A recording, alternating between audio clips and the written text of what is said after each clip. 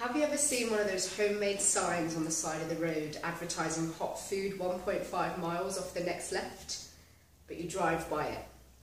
Now, little did you know that that sign led to a quaint pub with a beautiful little grassy garden area your kids would have loved, your partner's favourite drink, and a great meal. But you settled for the familiar service station sandwich, and it's all because you didn't know what was behind that sign.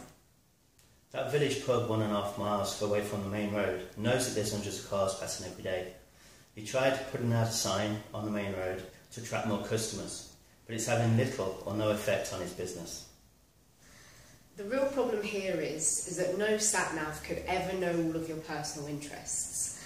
And usually, unfortunately, we don't have the time to explore every tiny little village we come across in the hopes of finding a gem.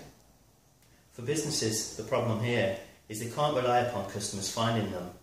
With the new ring roads and the dual carriageways making customers totally miss villages, etc.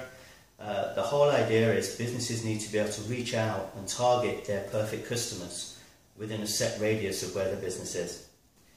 We have workshopped with businesses and potential customers across Scotland, and our solution is an infinitely more personalised sat-nav platform with huge benefits to users, businesses, as well as the government.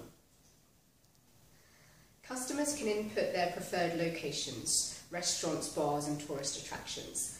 They'll then be notified of opportunities that may interest them within a given radius all the way along their journey.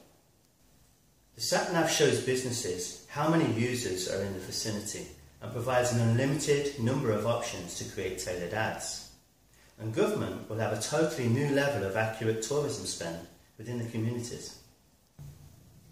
My name's Jennifer Quinnell. I'm the Business Development Lead for the project.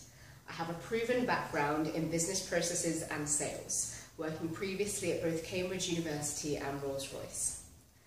I manage the rest of the office team at Sansone Projects, and as a group we're also Entrepreneurial Spark alumni. My name is Martin Sansone. I'm the founder of Sansone Projects. I'm an accountant, a systems designer and a project manager.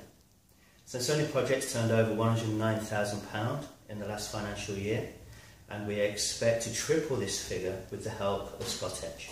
Our team includes a data integration specialist that has worked with Travelline and CalMac, and we also have an intern trainee programmer. Our ask from ScotEdge today is for £100,000. This will allow us to scale up our platform, develop our mobile app, visit trade shows which will allow us to grow our core market, and expand our development team.